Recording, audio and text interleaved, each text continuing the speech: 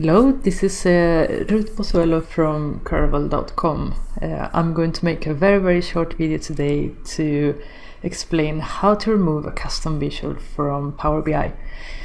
I had this problem today and it was not as straightforward as I thought. So let's see what we're talking about here. I have 3 custom visuals that I downloaded from the custom visual gallery online, and what happened is it was to just remove one of these visualizations, and then suddenly I didn't want to have it left there.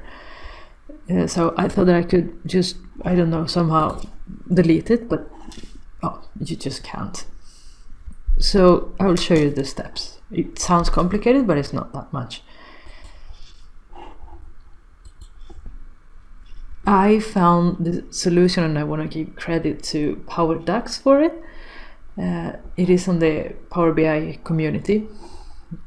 He explained how to do it, and as I said before, it sounds a little bit more complicated than it looks like. So I think it's good to just go through the steps very quickly. So let's say that this is the file that I had before, and I want to remove the world cloud visualization. So I made a copy. It's just, nothing will happen, but just in case. What you have to do now is to change the file extension to zip. Are you sure? Yes. And then you open it, and now you have to drill down. Here you see the folder custom visuals, and then here it is work cloud. We don't want it anymore, so we take it away, and then we go back up. Change the file extension once more to Power BI. Are you sure? Yes. And then let's check that everything is working as it should.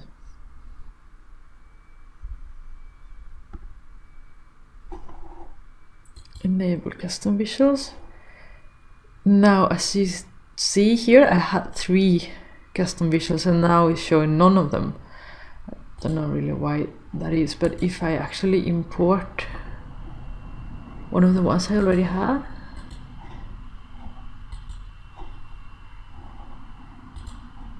it will show back up. So here they are, both of them. Okay, so that's all. I hope you enjoyed the video. If you have any questions, just let me know. Bye.